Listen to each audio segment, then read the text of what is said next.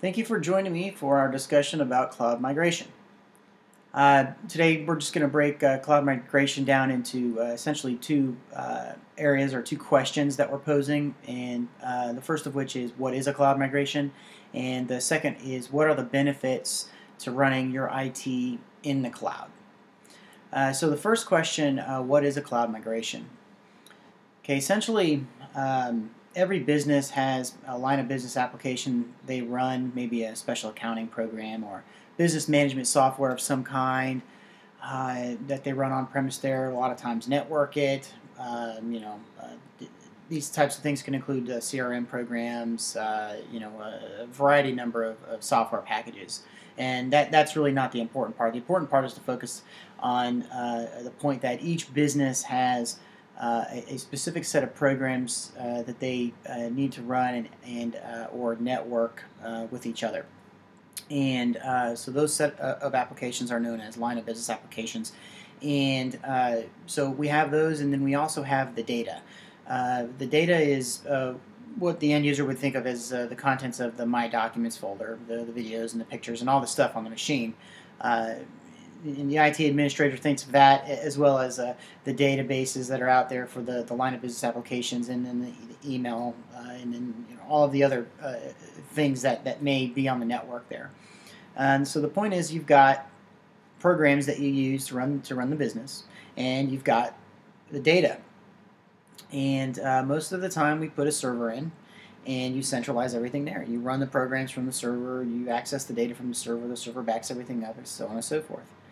What a cloud migration does is it takes the on-premise server out of the equation, and it allows you to no longer have to purchase expensive server hardware.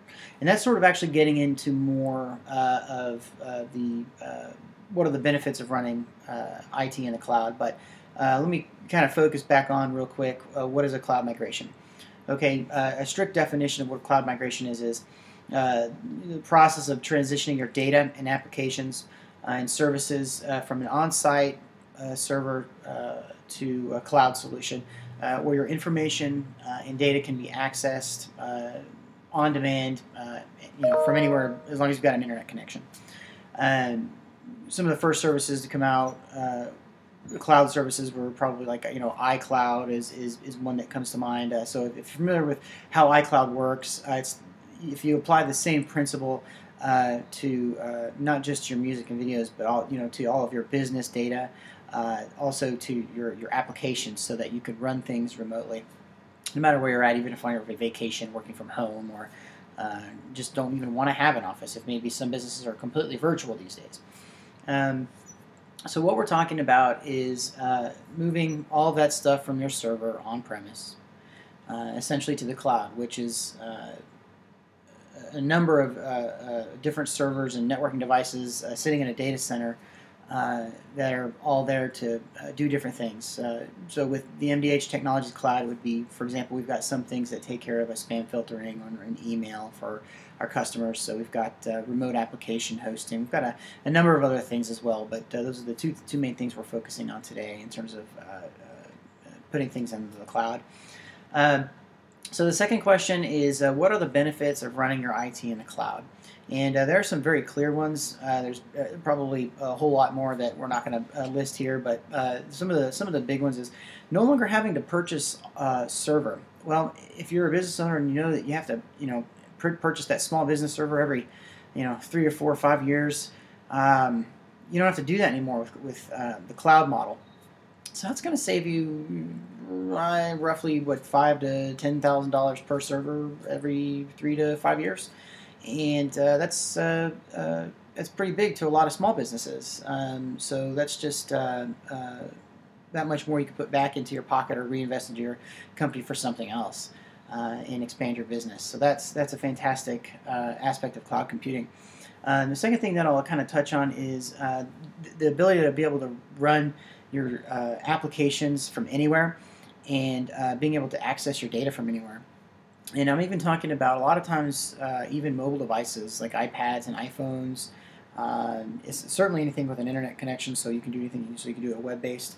Now, if you need to run your programs, if you need to run that that special line of business application that you use from the house or from the hotel, when you're on vacation in Hawaii or something, you can do that. Remote app is a fantastic way to do that in the cloud, and share your data and your applications as well. Cloud computing is a green choice. It's probably the most green that you can be in IT in terms of the footprint that it has on the environment. A lot of times things in a cloud environment are virtualized so that you can compact more servers and more information in things into a smaller footprint in the data center, using a less electricity and so on and so forth. So that's also another great aspect of it. And since cloud solutions are extremely flexible, you can really say they're elastic. You can grow very quickly with the cloud. So if you need to hire one more person, obviously no problem. You can provision services for another person very easily. If you need to provision them for 100 people or 200 people, really it's the same process. And as long as the capacity is there in the data center and in the cloud, which most certainly there almost always should be,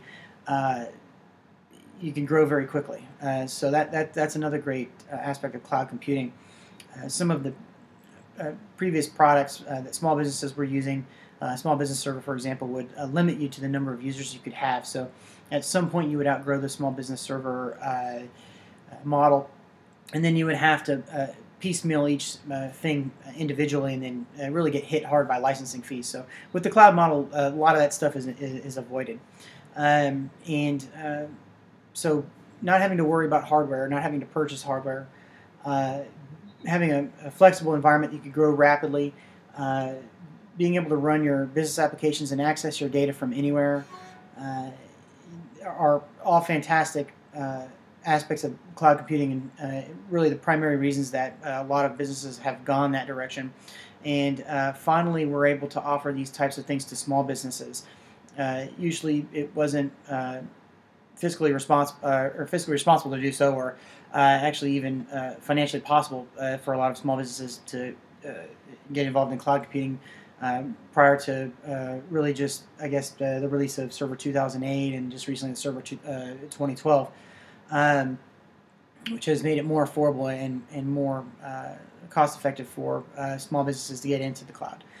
For more information about cloud computing, we'd like to hear from you and discuss what your needs might be and fit you with a solution. Please feel free to visit our website, mdhtech.com, or contact me directly, Matt Hunn, at 972-800-9011, or email me at matt@mdhtech.com. Thank you for joining us and taking some time out of your day. Thank you. Bye-bye.